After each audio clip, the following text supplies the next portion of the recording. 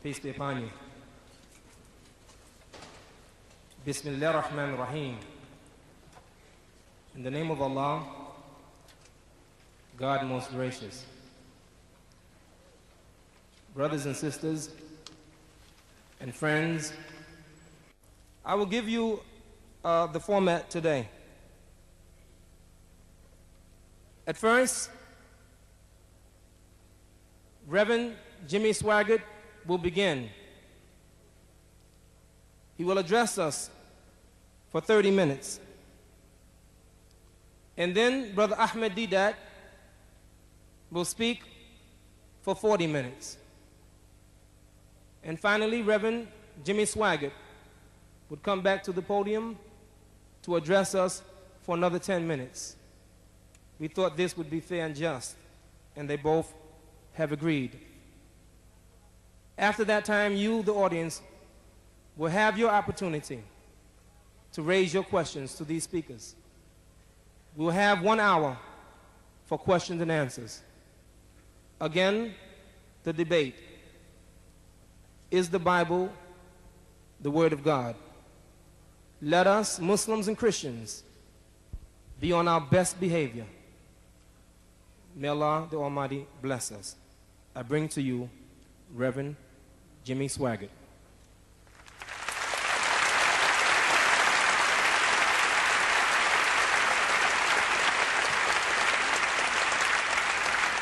Thank you so very, very much. I'm so very happy to be here tonight.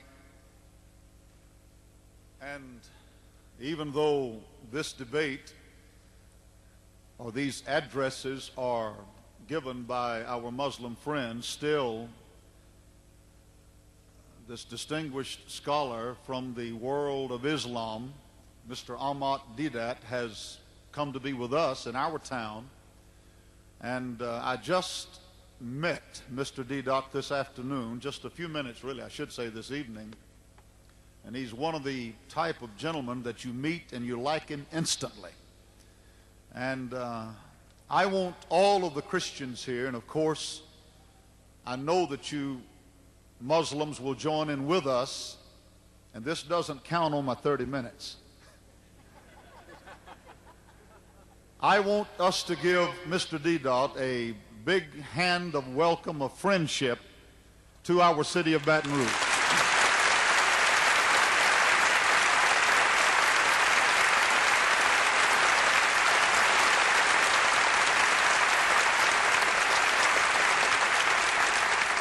He is a scholar, and I am not a Bible scholar, even though I am an avid Bible student.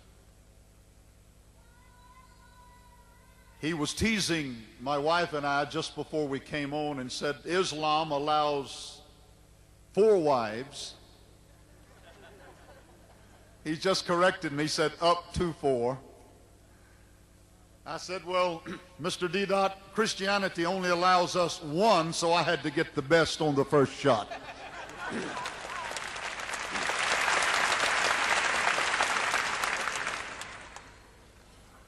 I am honored to be here tonight. Very pleased to have this opportunity to speak a few words in respect to that which we believe to be the Word of Almighty God. I want to say something just before we get started. I have not known too very much about Islam. I do not say that with any type of pride, but I have to be honest. In the last few months, I have studied Islam somewhat, and I'll admit I've only scratched the surface. Back I guess it must have been about 2 years ago now, I made a derogatory statement over television about the Quran. If you were not listening that particular week, I'm never going to tell you what it was.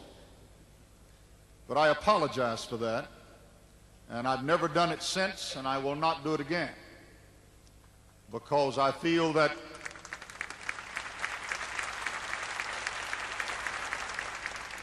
it was not the right thing to do.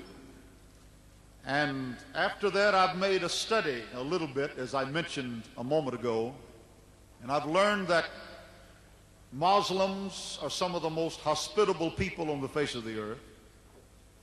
And I've learned that you are extremely, totally dedicated and serious about your faith. In other words, it's not just a sham with you, you mean business. And as our distinguished moderator said a moment ago, the two most powerful religious influences in the world today is Christianity and Islam. And I want to say at the outset that every true Christian loves the Muslim people. And I mean that with all of my heart.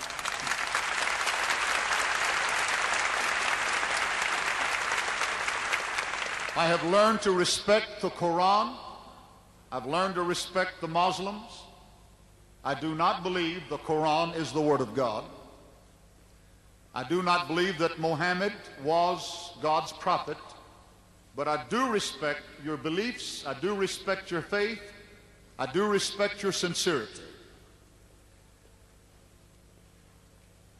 Time and time again, I have, before vast television audiences, I have held up this Bible or one like it, and I'm sure most of you have seen me do it.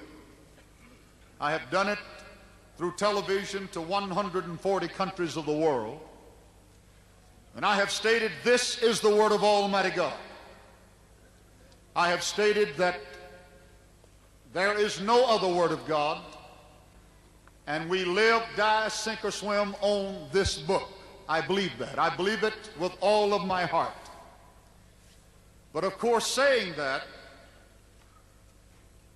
really is cheap. Those type of words do not really cost that very much. And I want to start this out tonight by quoting a passage of Scripture that Mr. Deedat and myself disagree somewhat over, but which is one of, if not the dearest passage in the Word of God to the world of Christendom, found in St. John chapter 3, verse 16. For God so loved the world that he gave his only unique Son. Fooled you there, Mr. Deedat. His only unique Son, that whosoever believeth in him should not perish, but have everlasting life. And I want to use that as the basis for this simple statement that I would attempt to make tonight.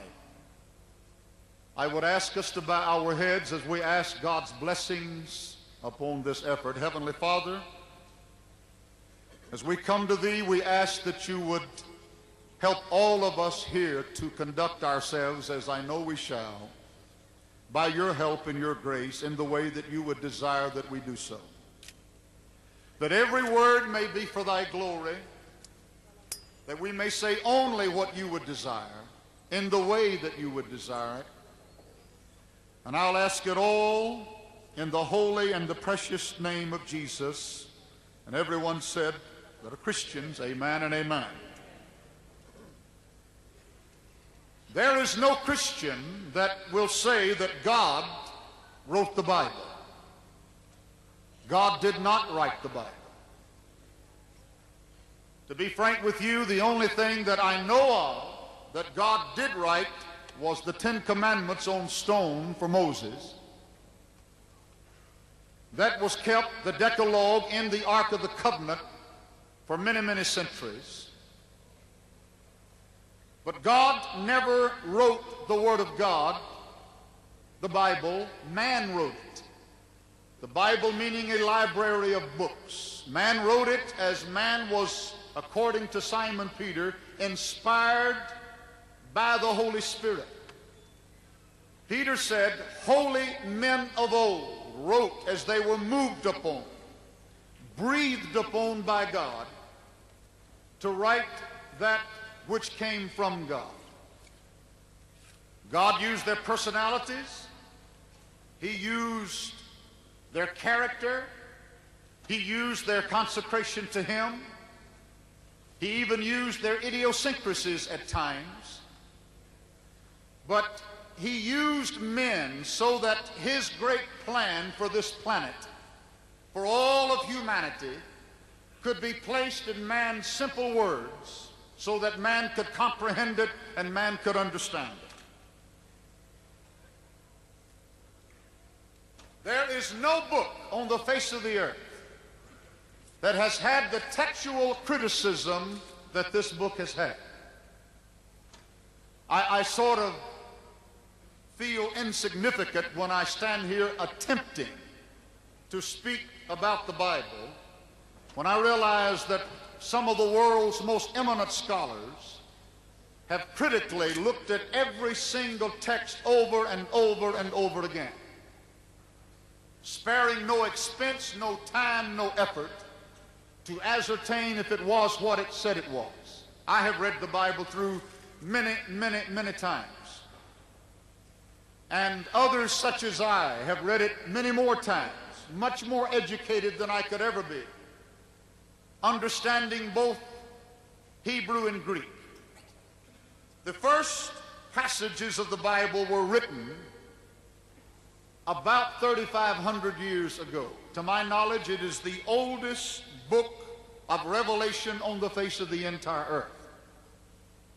We believe that Moses wrote what is called the Pentateuch, those first 5 books, with the exception possibly of the last few verses in Deuteronomy.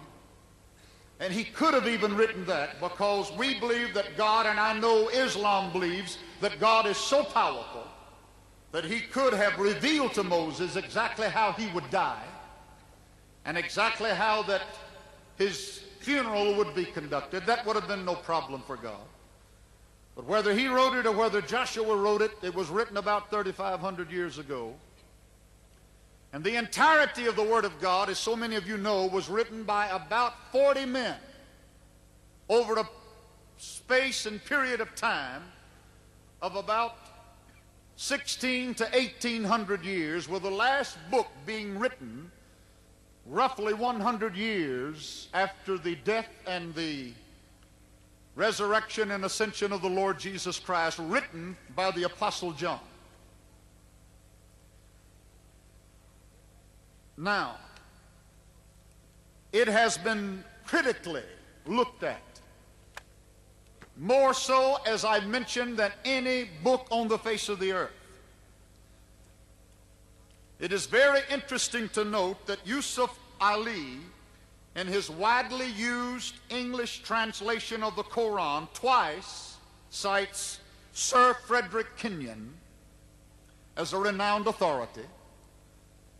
Kenyon, formerly the principal curator of the British Museum, was one of the world's greatest authorities on textual criticism of ancient works. I want to say that again. Kenyon was one of the world's greatest authorities on textual criticism of ancient works. Concerning the textual reliability of the Bible, he concluded that the Christian can take the whole Bible in his hand and say without fear or hesitation that he holds in his hand the true Word of God. Concerning the Lord Jesus Christ, Harvard professor Simon Greenleaf, who together with Supreme Court Justice Joseph Story was credited with the rise of the Harvard Law School to its eminent position. He abandoned his agnosticism only after months of careful study and heart-searching, recognized as America's greatest authority on legal evidence. Greenleaf found himself logically forced to conclude after lengthy and critical examination that the literal and historical death, burial, and resurrection of Christ as the Son of God in payment of our sins was established by undeniable and overwhelming evidence. One of the most brilliant legal minds on the face of the earth. In full agreement. Professor Thomas Arnold, who held the chair of modern history at Oxford, wrote, he said, "I have been used for many years to study the histories of other times and to examine the weight and the evidence of those who have written about them. And I know of no one fact in the history of mankind which is proved by better and fuller evidence of every sort to the understanding of a fair inquirer than the great sign which God has given us, that Jesus Christ died and rose again from the dead, which is proclaimed in the Word of God. No man ever said that he would die and come back from the dead as Jesus Christ did. Now, some mention about the many versions of the Bible. Really, that's an incorrect statement. There is only one version of the Bible. There are many translations.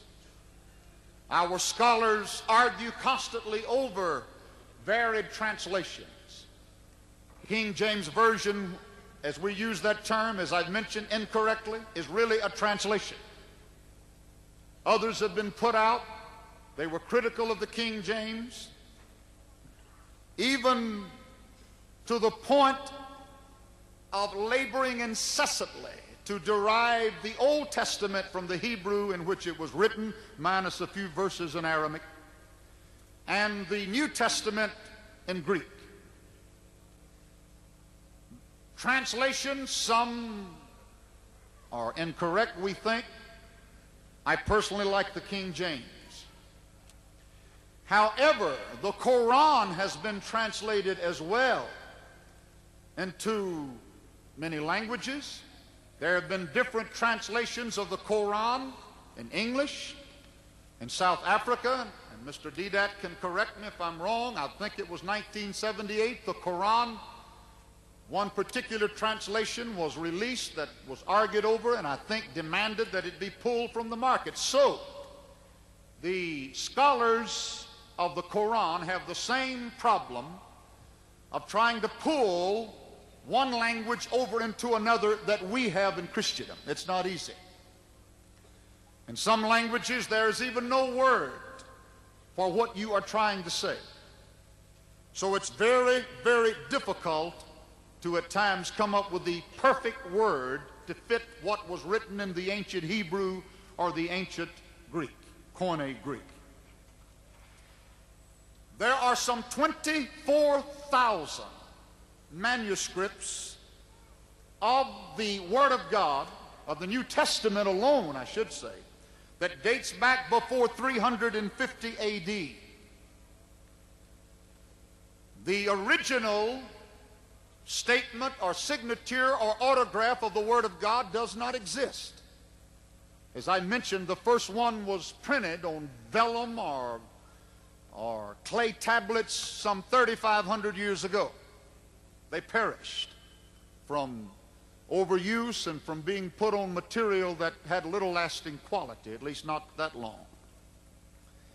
But at any rate, some 24,000 copies have been made. And scholarship tells us, when it concerns the ancient books of antiquity, if at least 10 copies are in existence, you don't have to have the original to guarantee the original. And when one considers that there are 24,000 copies, and there are some variants in those copies, we admit, but basically the text is not changed. Now, there are some books, a number of them called the Apocrypha, that has not been included in Protestant Bibles. The Catholics included in theirs for reasons of their own. And the reason we do not include those so-called books in the Bible is simply because we believe they were not inspired. And when you start to study them, there are ample reasons to show why they aren't inspired. Now, Islam tells us that they believe in the Torah and the Injil. They will conclude they believe in the Torah and the Injil, but that this is not the Torah or the Injil, it is a corrupted text. And if it is a corrupted text, then our faith is vain. If it is a corrupted text, and this that I hold in my hand is not the Word of God, then multiplied multiplicities of multitudinous millions of Christians have believed in vain, lived in vain, and died in vain. They tell us that those original books given by God, the Torah, the Old Testament, the Injil, the New Testament, were lost. And I don't think anyone can tell us where they were lost, or when they were lost, or how they were lost. I guess I would ask this question. If God gave those two original books, the Torah and the Injil, they were God's word as the Quran says they were. And I think any studied Muslim would guarantee that the Quran does say that there were books given by God Almighty other than the Quran, the Torah, the Injil. Well, if God gave those books, could not God have preserved them? We Christians believe that God is omnipotent. Islam believes that God is omnipotent. And if God is omnipotent, he could have easily preserved those books without them being lost. Muhammad referred to these books quite a number of times in the Quran and the other holy books that were written. And I submit to you tonight that the Old Testament that I hold in my hand was the same Old Testament the Jews had in the day and the time of Muhammad. It has not changed.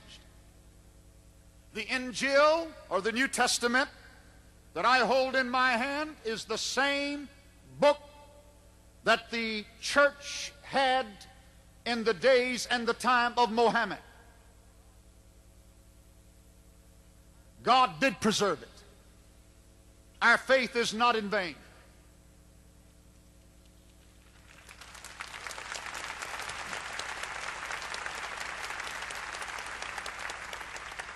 I believe tonight that I can prove that it is not in vain. I'm positive that all Muslims here know it, but after the death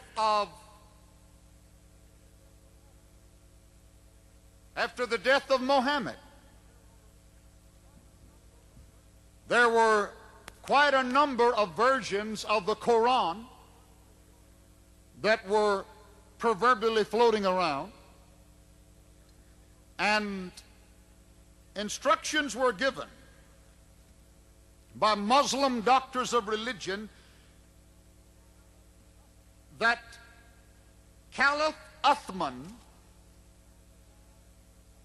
was to standardize the text. I wonder how many Muslims know that. Not long after Muhammad died. Because there were numerous texts of the Quran in existence. Now, we're not studying the Quran tonight, but I just want to throw this in. All of these contain a host of variant readings. And during his reign, reports were brought to him that in various parts of Syria, Armenia, and Iraq, Muslims were reciting the Quran in a way different to that in which those in Arabia were reciting it. Uthman immediately called for the manuscript of the Quran, which was in the possession of Hafsa, if I pronounce her name correctly, one of the wives of Muhammad and the daughter of Umar, and ordered Zayd b Thabit and 3 others to make copies of the text and to correct it wherever necessary. To correct it wherever necessary. When these were complete, we read that Uthman took drastic action regarding the other manuscripts of the Quran in existence.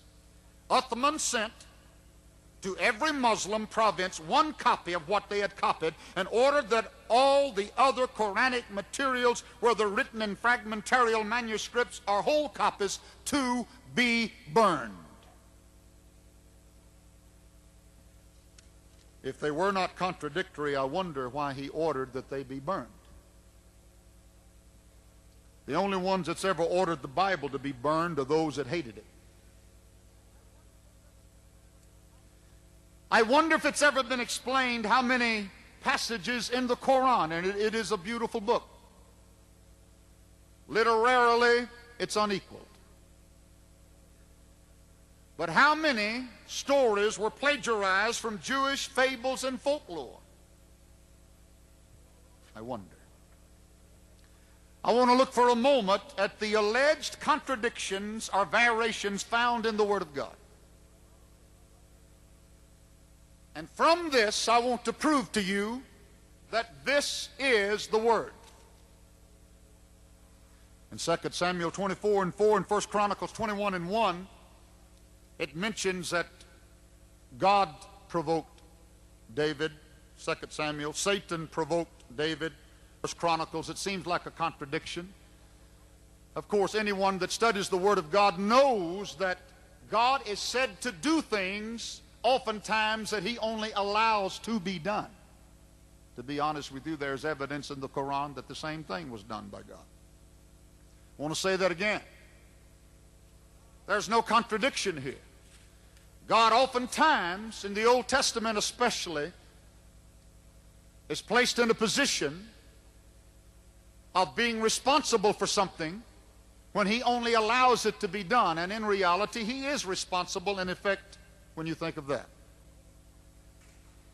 In 1 Kings 4:26, it speaks of 40,000 stalls, Solomon's grandeur. 2 Chronicles 9:25, 4,000 stalls, relating the same incident, and we would have to think, isn't that a contradiction? It is. Plain, pure, and simple. It relates the same story. There are several incidents in the Word of God stating the same identical thing in various different ways, where one account will be given and the number will be slightly changed. Another account will be given, it'll say 2,000, and then 2 Chronicles or 1 Chronicles 3,000 or whatever. In St. John 8, verses 1 through 11, it tells the story of the woman taken in adultery. And some say that was not in the original text. It's an imposition. It's a corruption. However, the Bizet Volket, the Jerusalem Syriac, the Myphonite, and the Ethiopic, and the early church fathers say that it was in the early manuscripts. And those manuscripts, they were manuscripts and they contained them.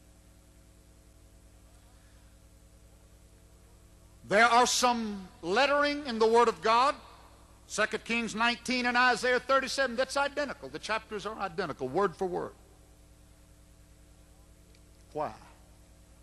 If God gave it, would he have repeated himself? Why not? Jesus repeated himself at times. In the Quran, in Surah 32 and 5, it mentions 1,000 years. In Surah 70 and 4, it mentions 50,000 years. A day is as 1,000 years, a day is as 50,000. Is it a contradiction? Here is what I'm telling you. If this was a corrupted text, if it was an impostor, if it was fraudulent, don't you think the frauds would have removed these alleged contradictions from the Word of God? Have you ever stopped to think about that? They left it there, laboriously slaving over the text to make certain they put it exactly as the manuscript said it, translated from the Hebrew and the Greek. So what happened? If it's the Word of God, why would those contradictions be there? Well, it's a little bit simple. They didn't have Xerox copiers in those days. They didn't have computers. They had to copy them by hand. And copyists sometimes made mistakes. And I think our brothers in Islam will agree with that. In the genealogy, in Matthew and Luke, in Matthew, it gives Joseph's genealogy And in Luke, it gives Mary's genealogy. In the temple in Jerusalem, if there had been anything wrong with, I'm running out of time. Okay. If there had been anything wrong with the genealogy of Christ, they would have pointed it out immediately, but they did not. This book is a book of history.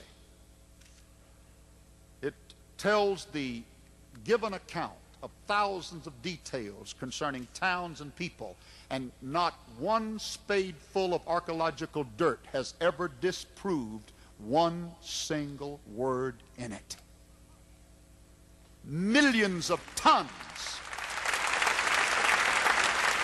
of dirt and ruins have been removed, and not one single archaeological spade has ever disproved one word in it. Secondly, it's a book of prophecies, thousands and thousands of prophecies. And they come true.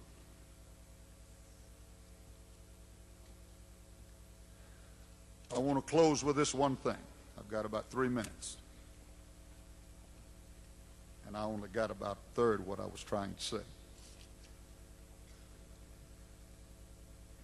I'd never met this man before this evening. I read his little book that he wrote. And Mr. Deedat, I will admit, I was a little bit taken aback. I expected a little more courtesy. And I don't mean our meeting today, I mean the little booklet. And I was grieved inside. Saturday night I went to our church to pray. And I started to pray about this meeting. And I believe the Lord spoke to my heart. And you're older than I am, and I will show you the respect that your age and your scholarship most definitely and certainly deserves. The Lord, I believe, spoke to my heart and said, you tell this distinguished gentleman this.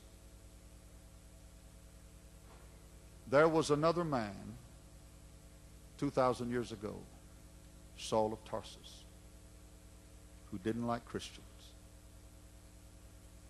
And I think you know the story. Saul met Jesus on the road to Damascus as one out of due time. And Jesus asked him, why do you kick against the goads? And I believe our Heavenly Father asked me to ask you,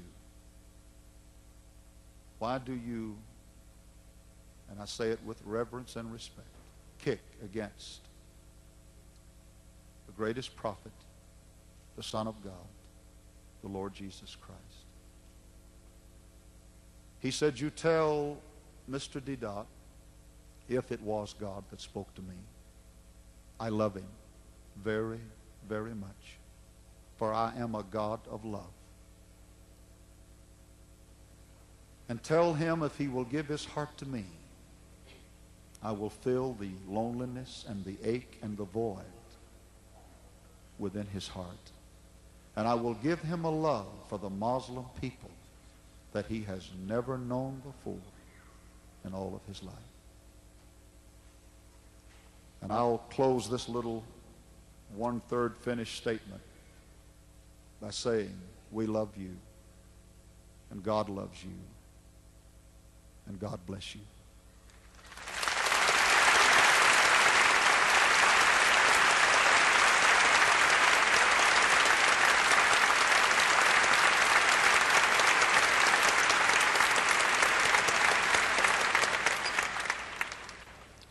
And now, Brother Ahmed Deedat.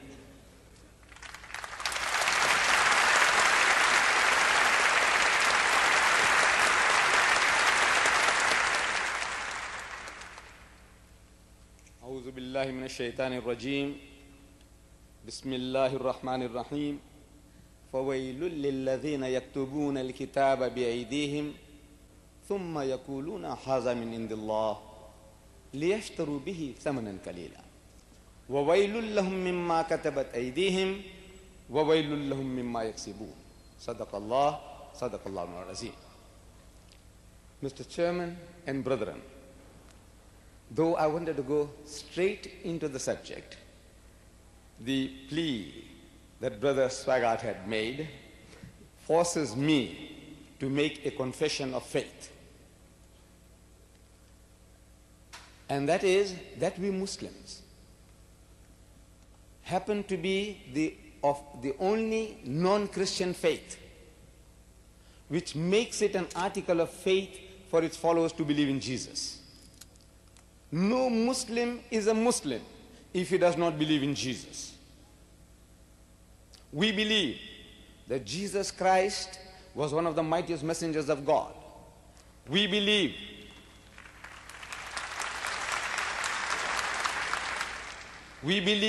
that he was the Messiah. We believe in his miraculous birth, which many modern day Christians reject today. We believe that he gave life to the dead by God's permission, and he healed those born blind and the lepers by God's permission. We are going together. The only parting of the ways, the only real difference between the Muslim and the Christian is that we say that he is not God Almighty in human form, he is not God incarnate, and he is not the begotten Son of God. Metaphorically, we are all the children of God, the good and the bad. And Jesus would be closer to being the Son of God than any one of us, because he would be more faithful to God than any of us can ever be. From that point of view, we would agree that he is most preeminently the Son of God, but not as the Christians say, that he is the only begotten Son, begotten, not made, not in that sense. Coming to the subject is the Bible God's Word? And Brother Swaggart has given us to understand that translations and versions are one and the same thing. We Muslims, we have a number of translations of the Quran even into the English language. Different people, Yusuf Ali, Mamiduk Pikthol, Daryabadi, and so on and on. We have English translations by different people. And there the translation means a difference in the choice of words. Choice of words in translating a certain phrase from Arabic into English. Choice of words. Versions are quite a different thing. Look, here, I have in my hand this Bible, which Brother Swaggart as well as many Protestants do not accept as the Word of God. This is the Roman Catholic version of the Bible, the Douay or Reims version of the Bible. This Bible has 73 books. This is an encyclopedia of 73 books, 7 more than one which Brother Swaggart takes oath on, the King James Version. This is the King James Version. He takes oath by it. In his Evangelist magazine, December 1985, somebody questions Brother Swaggart about the Bible being the Word of God. And he says, Word of God, and in bracket, I refer to the King James Version. In your Evangelist of December 85, the King James Version. The King James Version has thrown out those 7 extra books. Thrown out. In other words, those 7 extra books, the Protestants do not accept as the Word of God. You use certain technical terms like Apocrypha, which the masses of Christendom do not know. What is this Apocrypha? Apocrypha means doubtful, weak, not deserve to be in the book of God. As such, the Protestants threw it out as a fabrication. These 7 books are thrown out from here. So this version, the Christian Protestants will not accept as the Word of God. Am I correct? This is not the Word of God. So we put it aside. I agree with you. What you tell me, I accept. You say it's not the word of God, I say I agree with you and I put it aside. Now you tell me that this is the word of God, the King James Version, with its 66 books. This was first published in 1611 by order of His Majesty King James, whose name is still based today. Authorized version, authorized by who? Not God Almighty, by King James. He authorized it, not God Almighty. Now, it goes back to the ancient manuscripts. I am told, what is ancient? It says 400 to 600 years after Jesus is ancient.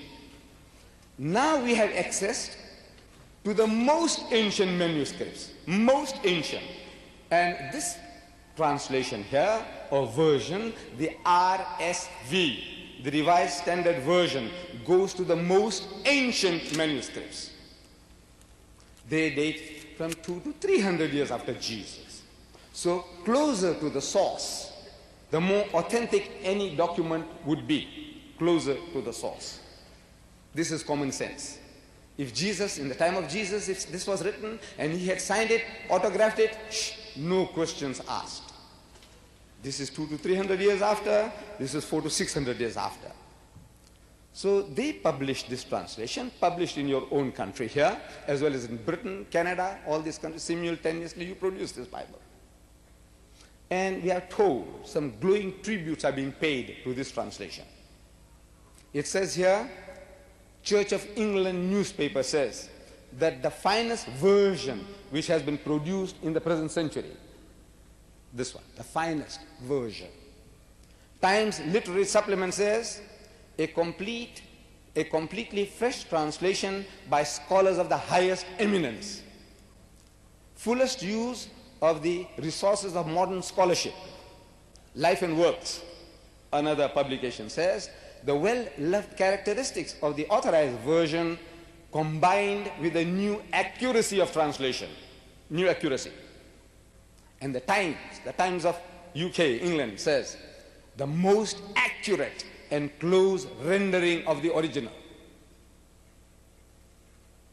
These publishers of this Bible, the one who got it about first in 1952, they pay some glowing tributes to the King James Version.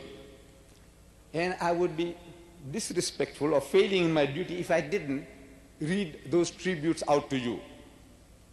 Why, Brother Swaggart loves it, and I myself. In every quotation that I will give, I will be quoting from the King James Version. I love the language. Only that now they are doing away with certain terms and expressions. It is not suiting the Christians of the time today.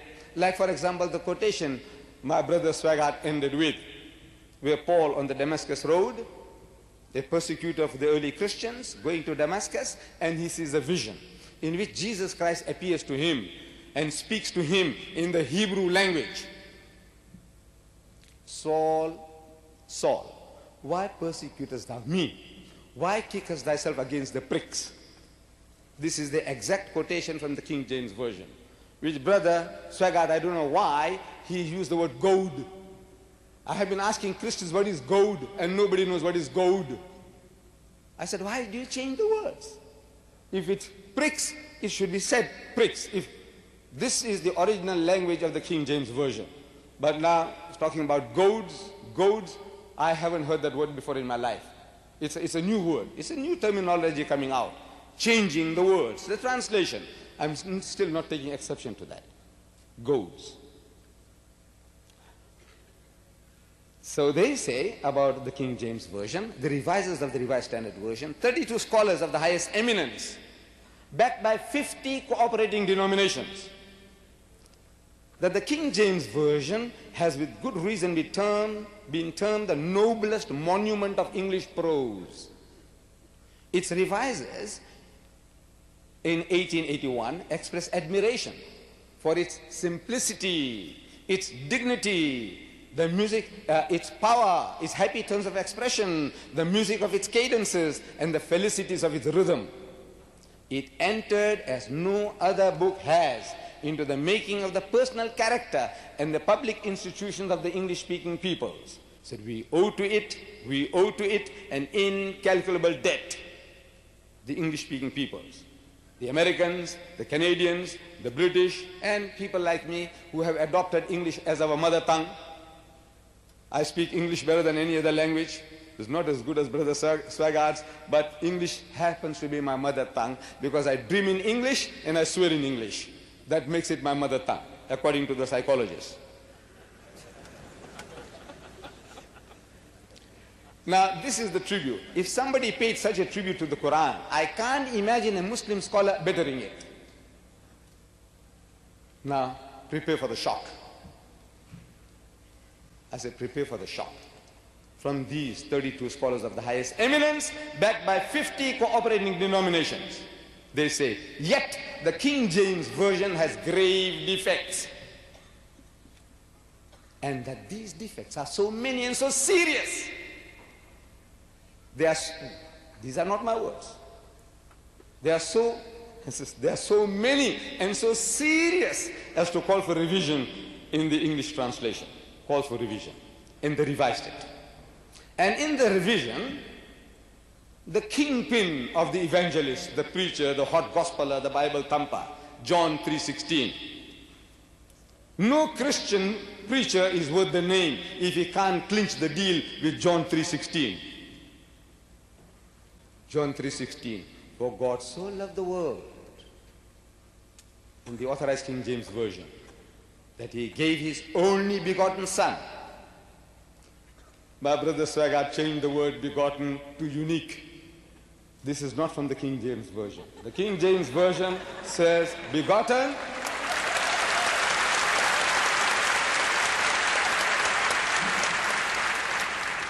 I heard Brother Swaggart on TV, or was it video? This morning.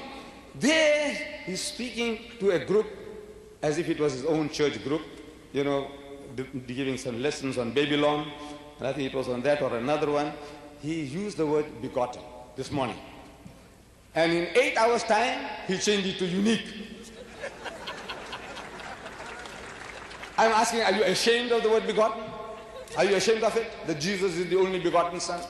And Brother Swaggart, in one of these 30 books that I had to purchase in South Africa before coming, these are his books. More than 30 I purchased, and I went through each and every one of them. I had to. I want to know what my brother is talking about. What does he really believe in? Because generally when you speak to a Christian, every Christian happens to be unique, absolutely unique. As soon as you corner him somewhere, he says, but I don't believe in that. As soon as you corner him somewhere, he says, I don't believe in that. And every one of these 1,000 million, anyone I meet, he's unique, everyone is unique. He belongs to the Church of England, but he doesn't believe in what the Church of England teaches. He belongs to the Roman Catholic Church, but he doesn't really believe what the Roman Catholic Church teaches. Everyone is unique. So I said, now let me see now, what does he say in black and white? And in black and white, I found that he uses this John 3:16, and in his quotation, in his book, he says begotten. Tonight, he says unique. Can you see the reason? The reason is obvious. The Muslims have been taking exception to these terms. In the Holy Quran, we are told, Lam yalid wa lam yulad, that God Almighty, He does not beget and is not begotten. And there is nothing like unto Him. وَلَمْ يَكُلْ لَهُ كُفْوًا أَحَدٌ. Then again, in very strong terms, the Quran condemns this idea that God begot a son, because begetting is an animal act. It belongs to the lower animal functions of sex, and we are not to attribute such a quality to God. As the Christian says in his catechism, he says, Jesus is the only begotten Son, begotten, not made. And I have been asking Christians, please explain, what are you really trying to emphasize when you say begotten, not made? What are you really trying to tell me? And believe me, in 40 years, no Englishman worth the name has opened his mouth to me to explain to me what this word means, begotten. It had to be an American. It had to be an American. He was on a visit to Durban, and he came on a guided tour of the mosque, and I happened to be a guide. And discussing, it came up. I said, now, what does it mean? What are you trying to tell me? What does it mean to say begotten, not made? He said, it means, this American tells me, it means sired by God. I said, what?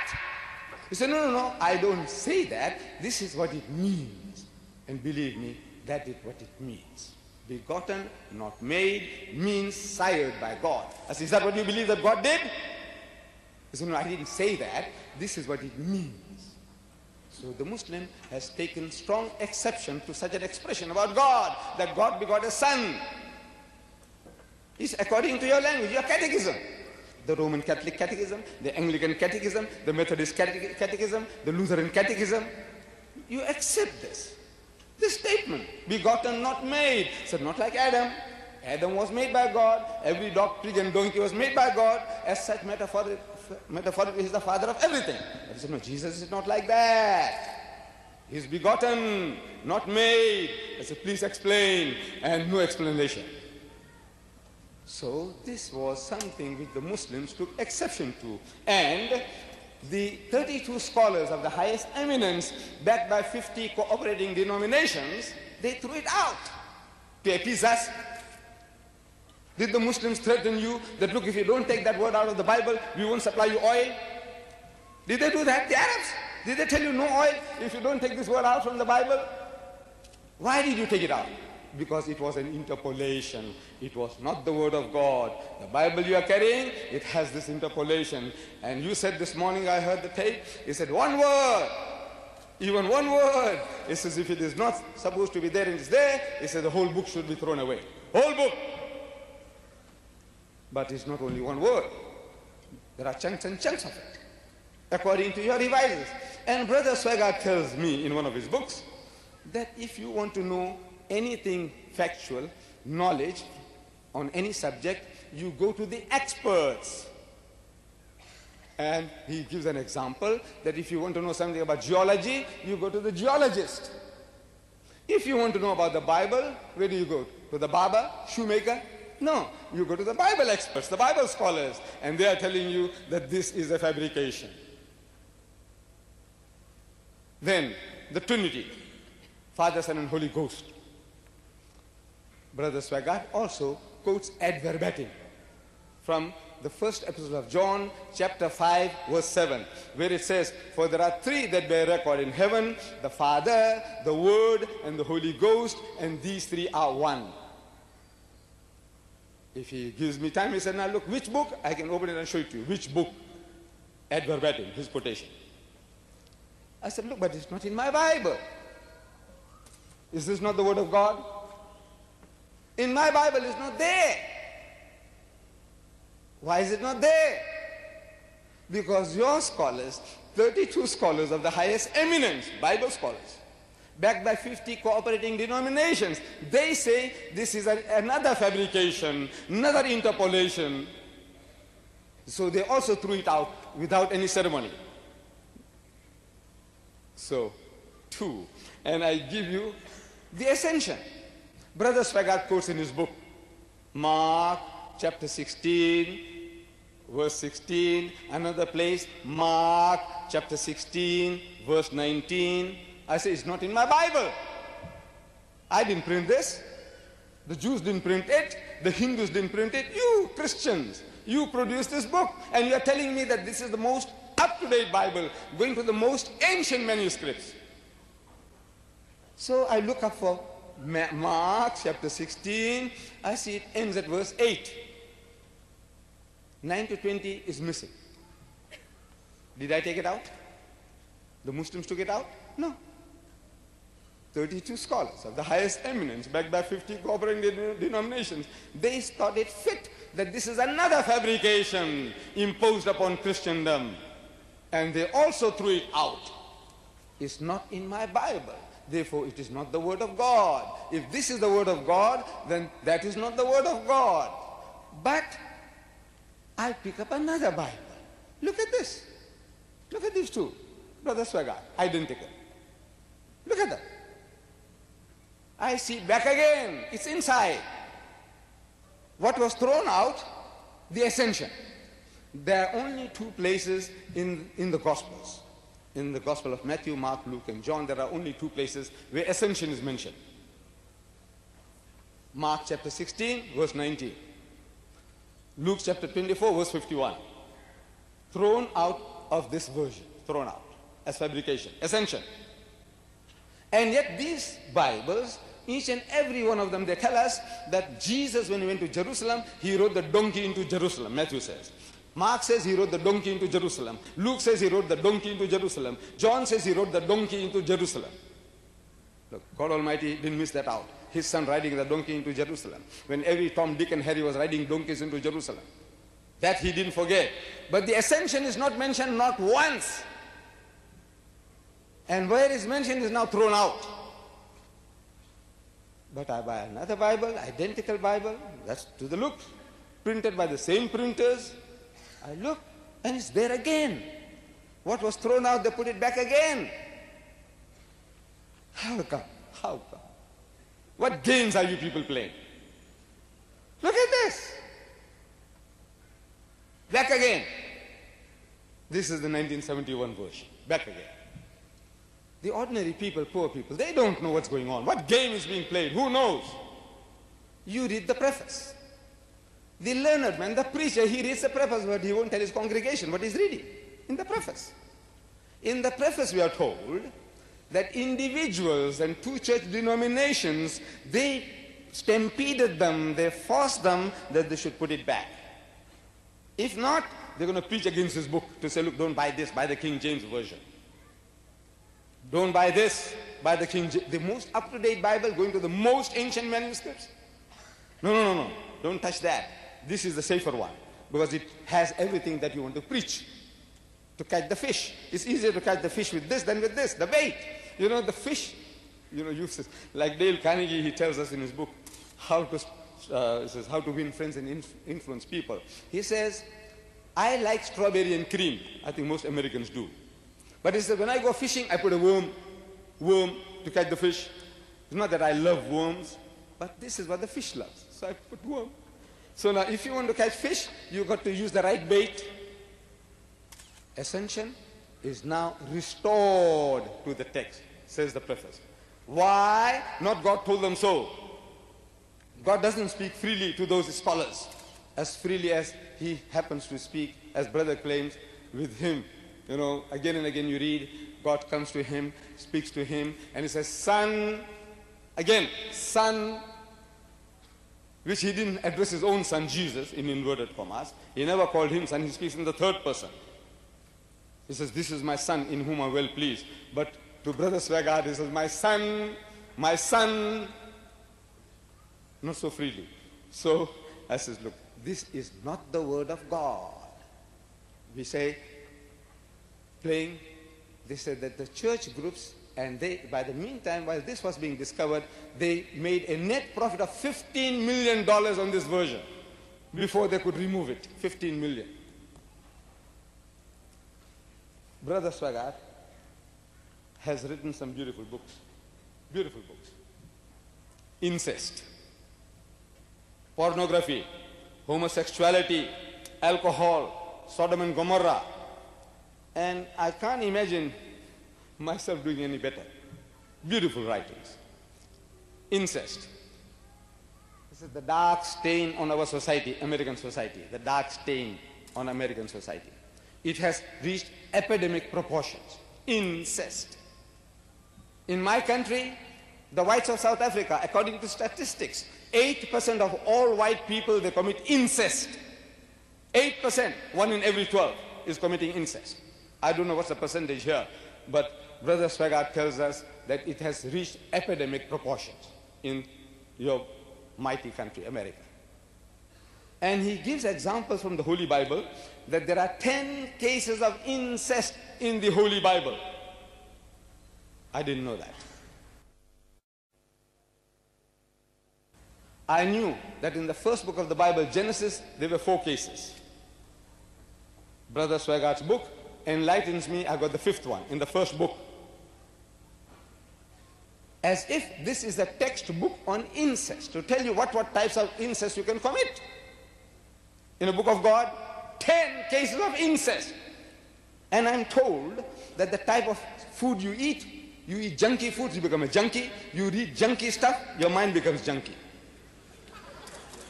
This type of things you read. Can't you see we are getting programmed? Whatever you see, whatever you read, we are getting programmed. You read about incest, incest, incest, father with his daughters, son with his mother, father-in-law with his daughter-in-law, brother with his sister. What is this? 10 cases of incest. You read about incest, incest, incest. Little wonder that it has reached epidemic proportions. You see, Dr. Vernon Jones, an American psychologist of great repute, he carried out experiments on groups of school children to whom certain stories were being read. And he said that these stories made certain slight but permanent changes in character, even in the narrow classroom situation. The type of stories that you read, the type of stories that they read, the things that they see, that is the type of mentality they're going to have. So I said, Book of God, why would God Almighty go out of his way in his holy book to reveal to you 10 cases of incest coupling? 10 cases. So I said, therefore, my dear brothers and sisters, this is not the word of God. The first 5 books, supposed to be the books of Moses, Genesis, Exodus, Leviticus, Numbers, and Deuteronomy. These revisers, scholars of the highest eminence, they are telling us today that Moses didn't write the books. He didn't write the books. He's not the author. He's the author, Genesis, author, the first book of Moses in inverted commas. Exodus, second book of Moses in inverted commas. Leviticus, third book of Moses in inverted commas. Numbers, fourth book of Moses in inverted commas. Deuteronomy, fifth book of Moses in inverted commas. I'm asking, why the inverted commas? What for? Why these inverted commas? They are telling you in a very, very diplomatic, psychological way that these are not our words, we don't believe so, but the common man, the laity, the preachers, the Bible thumpers, the hot gospelers, this is what they believe. That these are the books of Moses, but Moses didn't write them. We don't believe that these are his words, so we put them in inverted commas. It's not the book of Moses. There are more than 700 times in these 5 books. You read the expression, and the Lord said unto Moses, and Moses said unto the Lord, and the Lord said unto Moses, and Moses said unto the Lord. Neither the Lord said this, nor did Moses write it.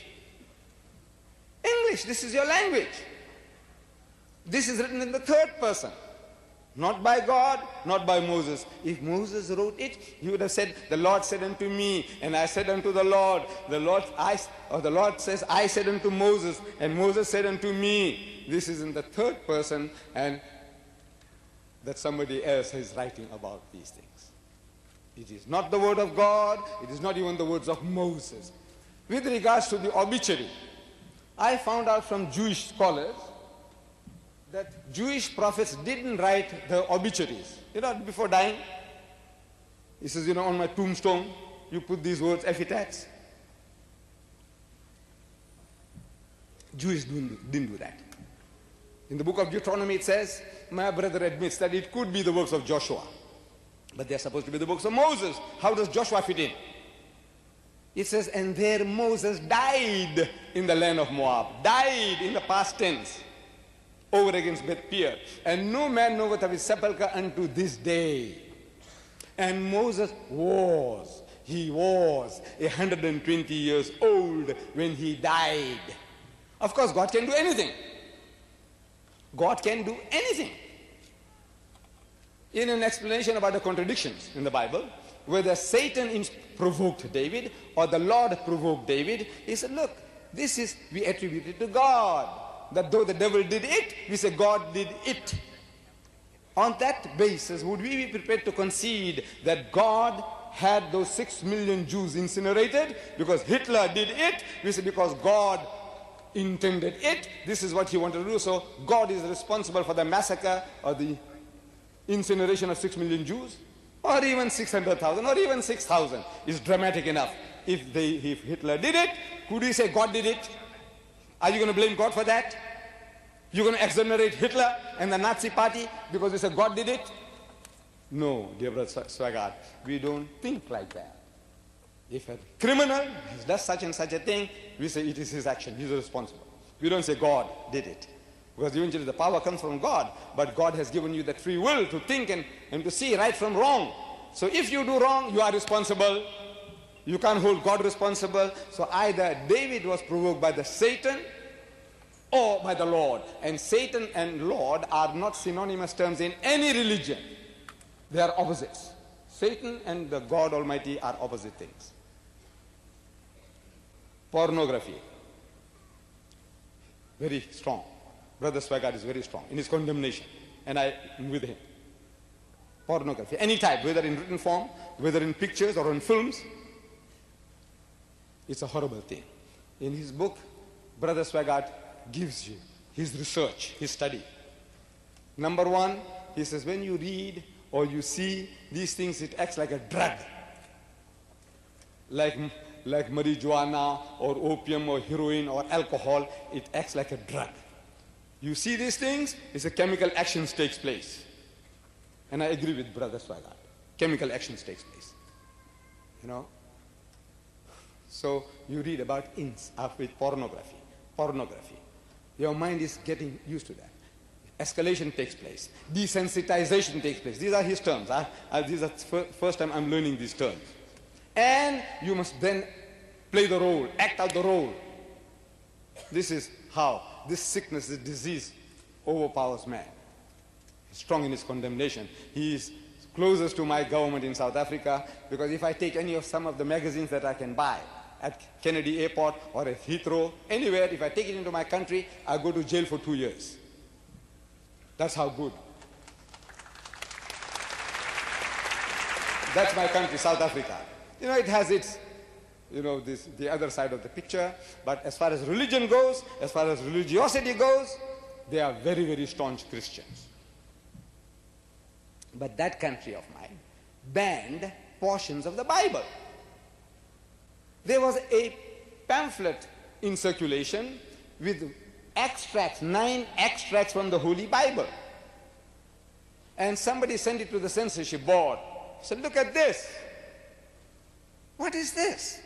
So they made a decree that this pamphlet is banned, not knowing that these are words from the Holy Bible. These were extracts from the Holy Bible, from the book of Ezekiel, chapter 23. I dare any preacher read it to the congregation. I dare any evangelist to read it to his mother, his sister, his daughter, or even to his fiancée if she's a good woman. Ezekiel, chapter 23. The whoredoms of those two sisters, Aholah and Aholiba. The language, so lewd. My government banned it, and there were 2 ministers of the church on the board when they banned it. But they didn't know they were banning extracts from the Holy Bible. My government is so staunch that they had banned Lady Chatterley's Lover. It's a novel, Lady Chatterley's Lover. It had one offensive word, 4-letter word, one word for which they banned it for 20 years. But now they've grown big, they're mature now, they have allowed it. They have decensored it, they have withdrawn that order against the book. But 9 extracts from the Holy Bible, the book of God, which you are ashamed to read to your audience. I dare my brother, I dare him to read this pamphlet. I have it here ready. He doesn't have to even open the book. Here, all those wordings in red. I said, look, with your usual charismatic language, with the usual actions, I would love to see Brother Swaggart. I feel ashamed to bribe him. I said, look, Brother Swaggart, if you can read it to the audience, I give you $100. What is $100 to Brother Swaggart? When I'm reading in his book on Roman Catholicism, that he needs $291,000 a day to keep his head above water. I calculated 106 million a year just to keep above water. And in the Evangelist of December 85, he's aspiring, I wish him luck, he's aspiring for $1 million a day. He needs, he says, $1 million a day. So good luck to him.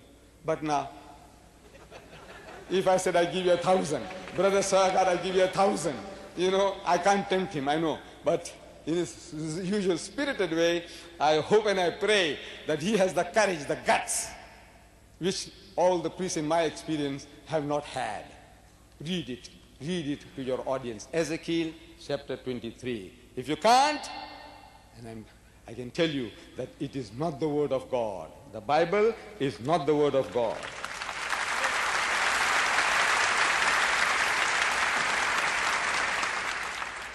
Yes, a some mention was made. It was from my book. Is the Bible God's word? I had some 10,000 sent to the city, and I think they are available. I don't know whether they'll be given out here. I had instructed them, give to everybody. Let them go home and look at it themselves and read for themselves and make up their own minds. In this book, contradiction. The Quran tells us, أَفَلَا يَتَدَبَّرُونَ الْقُرْآنِ. He said, do they not consider the Quran with care? وَلَوْ كَانَ مِنْ عِنْدِ غَيْرِ اللَّهِ لَوَجَدُوا فِيهِ اخْتِلَافًا كَثِيرًا. Had it been from anyone other than Allah, you would have found in it many discrepancies, many contradictions. The Quran is not involved this evening, but this is what the Quran says, that if this is not the word of God, you will find in any book claiming to be from God, that book will be free from contradictions. Like, for example, the example the brother gave, I repeat that. I said, look, it says in one of the books, Solomon had 4,000 stalls of horses. Another one says he had 40,000 stalls of horses. And 4 and 40 is only the difference of a zero. So you say, I said, you know, my cousins, the Jews, they didn't know the zero when they wrote the book. They didn't know. It's my Arab brothers who found it from my fathers in India, and they shared it with the world, zero. The Jews didn't know. They wrote this in words. 4, F-O-U-R, 4, in Hebrew, of course. 40, F-O-R-T-Y, 40. I said, now who made the mistake? God or the writer? And they were not saved. We are told that they were not saved from mistakes. Mrs. Ellen G. White, you say she's a cultist, Mrs. Ellen G. White, the prophetess of the Seventh-day Adventist movement. In her Bible commentary, she says, she has no motives to lie. She believes in the Bible to be the inspired word of God.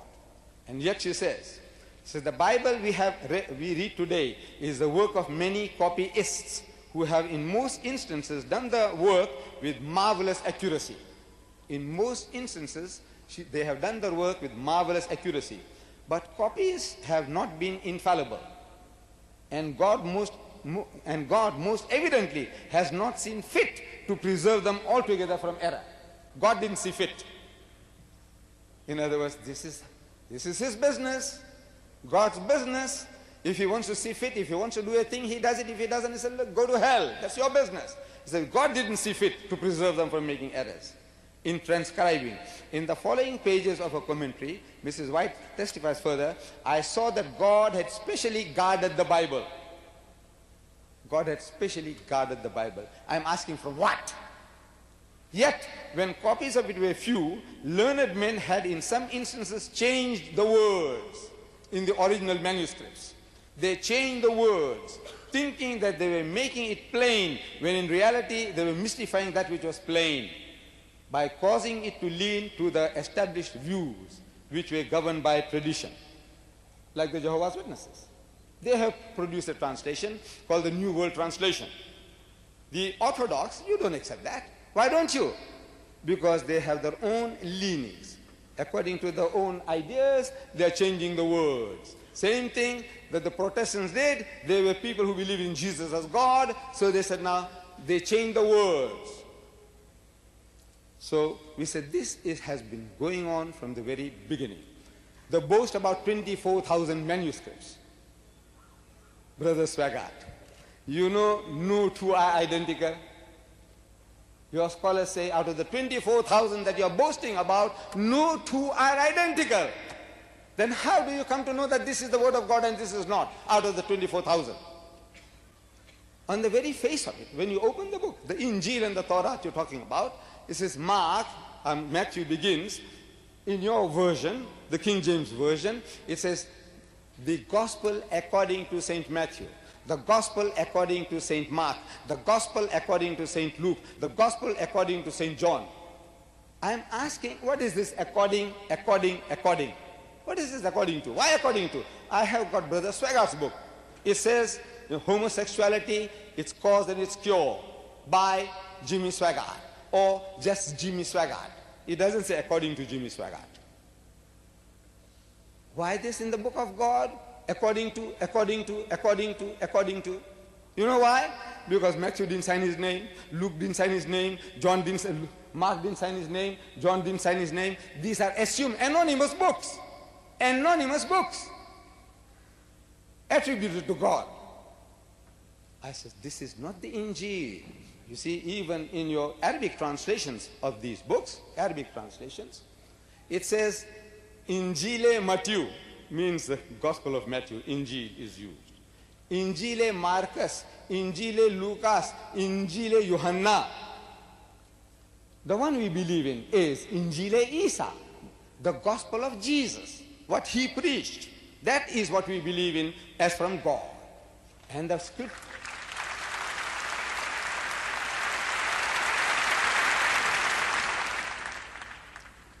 When you look at these books, Matthew, Mark, it says these are the Injil or the Gospels of Matthew, Mark, Luke, and John. We believe in the Gospel of Jesus, the one that he preached. And we are told by Matthew that he went to a certain place and he preached the Gospel. Mark says he went to a certain other place and he preached the Gospel. Luke says he went to a certain place and he preached the Gospel. John says he went to another place and he preached the Gospel. I said, did he have a book under his arm? Did he have a book under his arm? No. Whatever he preached was from God. That is what we believe in. If you can produce a document called Injil Isa, the Gospel of Jesus, we would be very happy to give it a recognition, to find out and verify whether it is from God and accept it as such. But what you have is Matthew, Mark, Luke, John, and J.B. Phillips, a prebendary of the Chichester Cathedral in England, a paid servant of the Anglican Church. When writing about Matthew, in his preface he says, early tradition ascribed this gospel to the Apostle Matthew. Early tradition. That's what people said. But scholars nowadays almost all reject this view. Which scholars? Jewish scholars? Hindu scholars?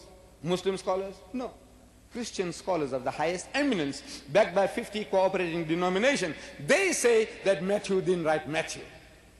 They say. It says the author, whom we may still conveniently call Matthew. Conveniently. Why conveniently? Because instead of me telling you the first book of the New Testament, chapter 9, verse 9, the first book of the New Testament, chapter 5, verse 17, I'm wasting your time and minds too. So it says, no, I say Matthew 9, 9, Matthew 5, 17, conveniently, I'm using the term Matthew. He said the author, whom we may still conveniently call Matthew, has plainly drawn on the mysterious Q, again in inverted commas. That stands for the German word Quella, sources, which might have been a collection of oral traditions. He has used Mark's gospel freely. In the language of the school teacher, he was copying wholesale from Mark. Matthew, an eyewitness and a ear witness to the happenings with Jesus, one of his disciples, his apostles. He goes and copies a 10-year-old boy who wasn't there. Does it make sense to you? A man who is an eyewitness and a ear witness, a companion of Jesus, he goes and copies a 10-year-old boy who wasn't there. Does it make sense to you? And you say this is the word of God? The genealogy. Between Matthew and Luke, we are given 66 fathers and grandfathers to Jesus. In a genealogy of 66 fathers and grandfathers, except for one name, no two names are identical. Separate list, everyone is a different name. Brother Swaggart says one is the genealogy of Mary and one of Jesus. I say, why of Mary? Does the book say that? No. The book says this is the genealogy of Jesus Christ. The other one ends with Jesus Christ. There's no Mary inside. 66 names, no two are alike except one. And the father of Jesus Christ, allegedly, God Almighty, he is not there. Can you imagine? God Almighty dictating the genealogy of his son in inverted commas. And yet he leaves himself out. He's going out of his way to dictate two genealogies with 66 names and he's not in it. He's not there. I'm asking, what is he trying to tell you? What is he really trying to tell you? When his name is not there. A man who had no genealogy, we believe. No genealogy. He was born miraculously, without any male intervention. You give him 66 fathers and grandfathers, and you say, this is God Almighty dictated. He says, we Muslims, Brother Swaggart, we take strong exception to this type of handling of this mighty messenger of God. We say he was a mighty messenger of God, he was born miraculously. The Holy Quran testifies to that. It has made 1,000 million Muslims in the world today without any kind of proof from the Christians to believe that Jesus Christ was born miraculously. And he was the Messiah. He was the word which God bestowed upon Mary. I will be dealing with this subject tomorrow night as Muhammad, the natural successor to Christ. And I'll be open to further questions besides the questions this evening. So with these words, Mr. Chairman, ladies and gentlemen, I am very, very grateful to the community here for creating such an opportunity for me to share the platform with the greatest charismatic speaker in the world today, Brother Jimmy Swaggart. I think it's a privilege and an honor for me.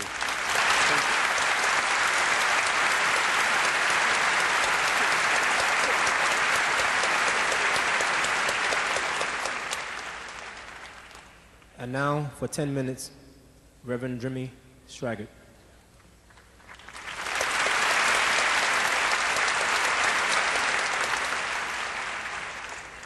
I look at the Bibles that Mr. Deedat has, and from the Quran, Surah, what we call chapters 62 and 5, it says, as the likeness of the ass carrying books. As the donkey is unaware of the value of the load on its back, so some men are ignorant of the spiritual treasure they hold in their hands. What does the Bible produce? That is the ironclad evidence, what it produces. I was in Africa a short time ago, and I was with a group of ministers, and I was being introduced to them and speaking with them. And I asked, or I didn't ask him, but he was asked, how did you become a minister of the gospel of Jesus Christ? You see, Jesus cannot be the Messiah and a great prophet and a liar at the same time.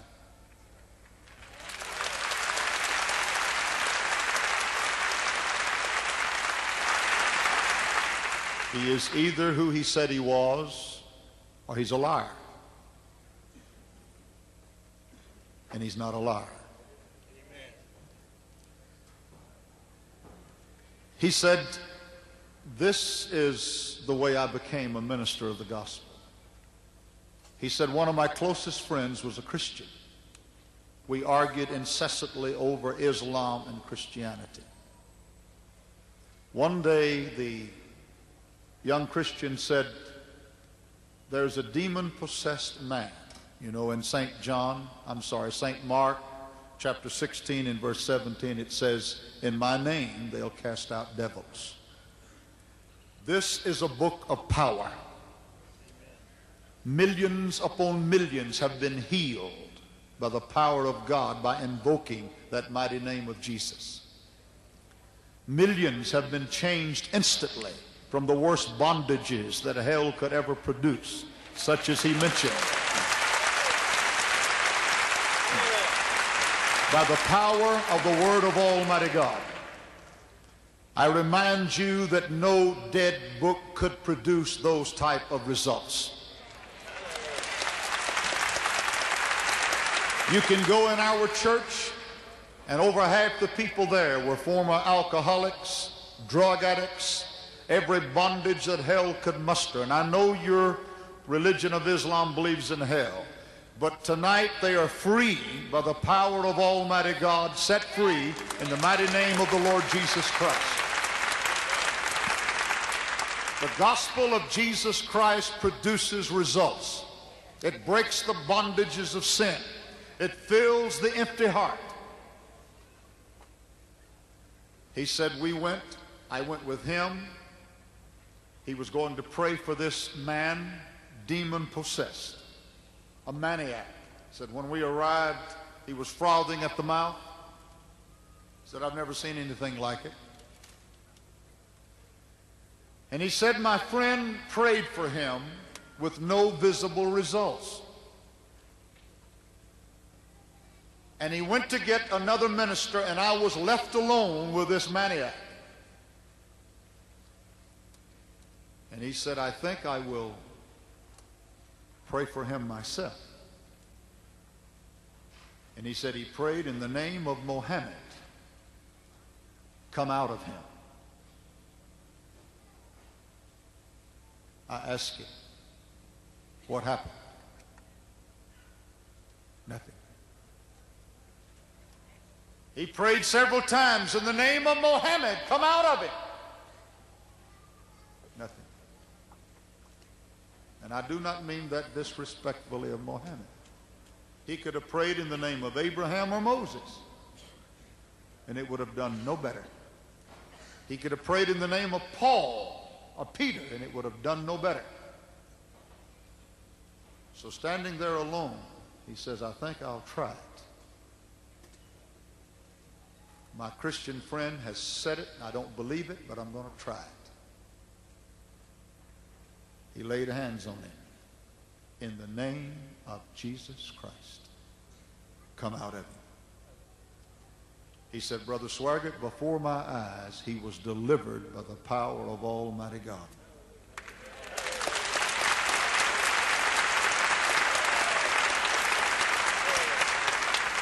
I know that you do not deny the miracles of Jesus. But I remind you as I close this, a dead man cannot produce miracles.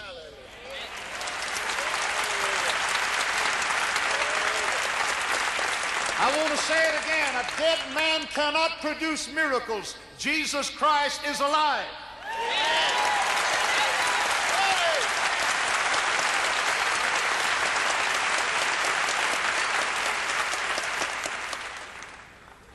I've got 2 minutes.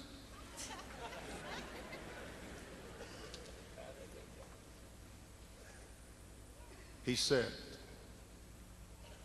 come unto me, all ye that labor and are heavy laden, and I will give you rest.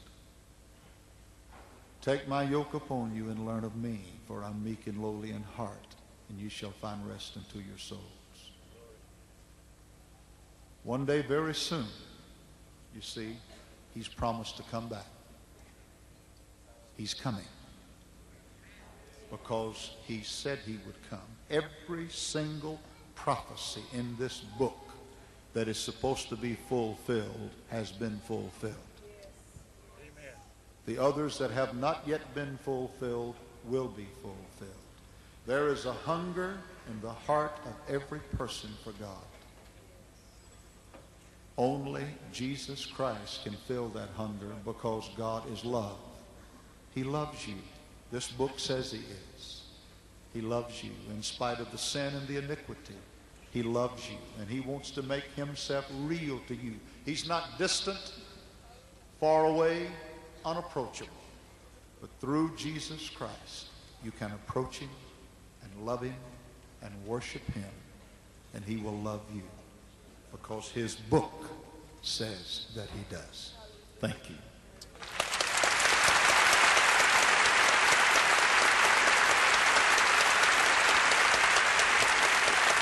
Let us acknowledge both these fine gentlemen. Let us acknowledge both of them.